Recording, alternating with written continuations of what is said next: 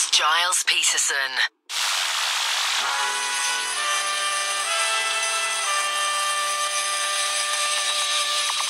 Gilles Peterson worldwide. Turn on Gilles Peterson. Gilles Peterson worldwide. Bogue.nl is where you're at right now. My name's Gilles Peterson, outside the Bird Club, well actually at the back of the Bird Club in the Rotterdam area of the Netherlands.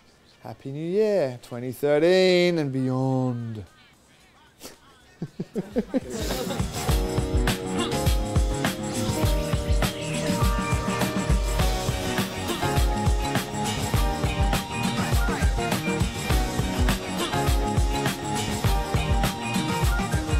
You've been all over the world selecting and enjoying music from Brooklyn to Benin. Woo! How do you experience Rotterdam? Rotterdam, you know what? I love it. Every time I come here, it's a great place. It's a good people here. It's like, you know, I always thought that the Dutch were special for the DJ, you know? It's never the same. What I love about being a DJ is that every place is different. So far, this is my third time in about 3 years, and I haven't started yet, but it feels good. What's the most extraordinary place you've been to, like a bar mitzvah? Could you tell us something about that? Last year I went to so many amazing places, you know. I did a party, last year I did a party on Sugarloaf Mountain in Rio. I did a party in Bali on the beach on full moon. I did you know, a crazy cave thing in Serbia. I mean, you know, this is the blessing. I'm so privileged to have the job that I have where I can get to play music in these amazing settings, but then also I play in these kind of horrible sort of subterranean places. Last week I was in Leeds, underneath a sort of decrepit old shopping centre. It smelt, the sound was heavy, but it was concrete, you could smell the piss. But you know, an immense contrast. Differences, but it was a great vibe, so you know, I like it all really. You once got sacked for condemning the war in Iraq. Have you become cautious of mingling in politics ever since? Yeah. How come? Well, no, you know, you have to be careful. You have to remember what you're here for.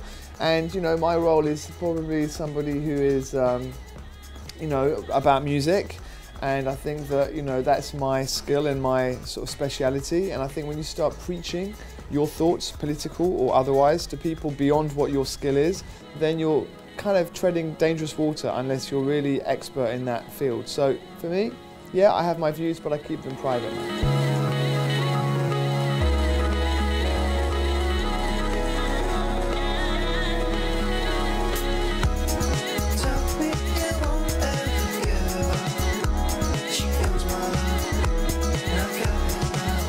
I'm lucky, man. I've got a passion in life and I'm still passionate about it, and you know, I like to be able to, you know, I've had a privileged life to be able to travel and to bring UK club culture beyond, to be able to join old and the new, and to be able to bring new life to a lot of older musicians who might have been missed or not really got the credit they deserved. So for me, there's a lot of pleasure in being able to work with people and give them more of an opening, and to be able to use my platform to help people in music. You know, I was lucky when I was young.